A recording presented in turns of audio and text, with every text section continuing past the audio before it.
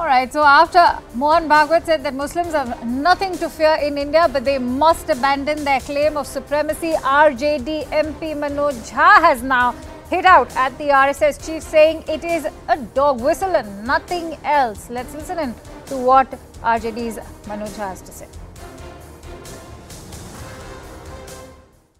Sir, a statement has come from RSS Sar Chalak, Mohan Bhagwat ji, and in fact this is an interview which he has given to the organizer.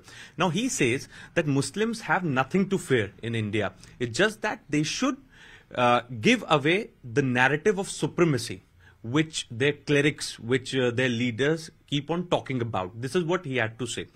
Also, sir, I would like to ask you, is it a reformist or a progressive approach of RSS, or they want a complete image makeover?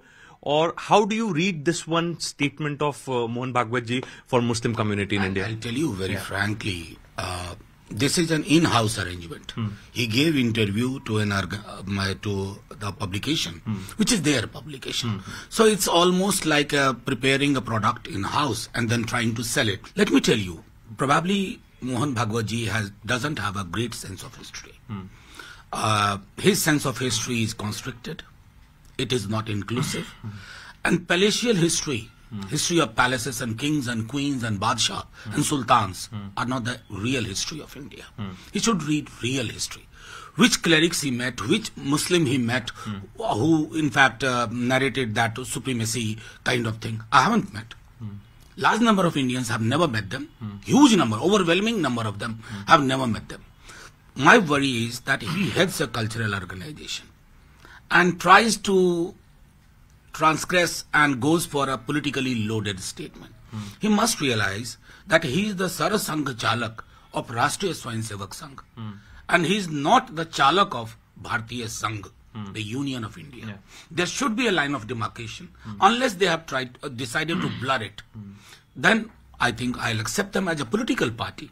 But these statements that they have nothing to fear should come from my Prime Minister, should come from Honorable President, should come from each cabinet member, should actually be, then they must restrain people like that Member of Parliament from Bhopal. What she speaks. For her, Godse is the first great patriot. She doesn't believe in Gandhi. She asks people to prepare knife and sharpen it. Now, these too many things don't go together. This is typical dog whistle politics. And this nation, as of now, and never before, and never had comfortable relations with dog whistle politics. There is something in propaganda called card stacking. Card stacking. Okay. Different cards speak different language. That's why I say dog whistle politics is dangerous. You speak about LGBT rights. Your member of parliament from BJP, recently in parliament, the winter session, what language he spoke. So what BJP and RSS they have done, they have put up 3-4 posters. One poster speaks one language, another poster speaks another language, and these languages are not in consonance with each other. Speak one language. आपको लग रहा होगा, आप जैसे 2-4 लोगों को लग रहा होगा, लेकिन आरएसएस को अगर परिवर्तन करना है ना अपने चाल चरित्र और चेहरे में ना, बहुत सारे डिलीट बटन दबाने होंगे. Push those delete button, then come. For more details, let's quickly go across to our correspondent Siddhant, who was in that interview with Manoj Jha. Siddhant, taking a cue from what Manoj Jha had to say, what are those delete buttons that Manoj Jha is talking about? Well, look, Mr. Jha is calling it nothing but a card-sticking propaganda, a dog whistle politics, all these words he's using. He also has to say that right-wing Hindu ideology has multiple posters. Each poster speak different languages. Now, he is saying that there is no such narrative of Muslim supremacy existing in India. Yes, there are comfort and discomfort in our history, and we all have accepted that. Now, from where this entire topic of Muslim supremacy has come, A. B, he has to say that if assurance has come from the Muslim community, then it should come from government of India or people sitting in government. Mohan Bhagwat is Sarsang Chalak of RSS, not of Bharatiya Sangh. This is the point number B, which Manoj Jha has made.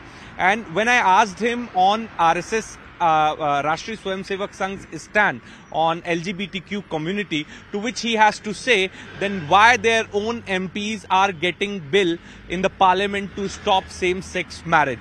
So, so again, Mr. Manoj Jha, who comes from the RJD, has political differences with RSS, and he feels that this interview of Mohan Bhagwat is neither reformist nor progressive, but it is a part of a dog whistle politics, and one should not read too much between the lines what Mohan Bhagwat has said. He said that if RSS and Mohan Bhagwat really जो हृदय परिवर्तन की बात है, अगर वो हुआ है, then that should, their action should prove that. So this is all what Mr. Manoj Jha has to say. Back to you.